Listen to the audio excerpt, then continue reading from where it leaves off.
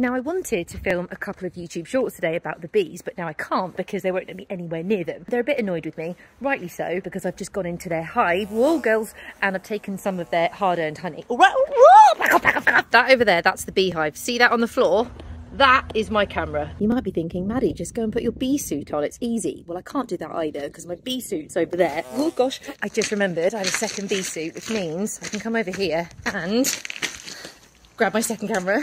But I should just explain, despite the fact that I'm currently running away from them like a scaredy cat, bees, we still don't need to worry about them, and here's why. I've opened their hive up and I've taken some of their honey. Yes, I've left them plenty, but they still have a right to be a bit annoyed. Also, the personality of this queen is a little bit feistier than my previous queen, and that will affect the personality of the whole colony. Finally, whilst they're buzzing around, sort of, you know, showing off, they don't actually want to sting me, because if a honeybee stings you, then they die, and that's pretty sad. It's not what they want. So most of this buzzing is just for show.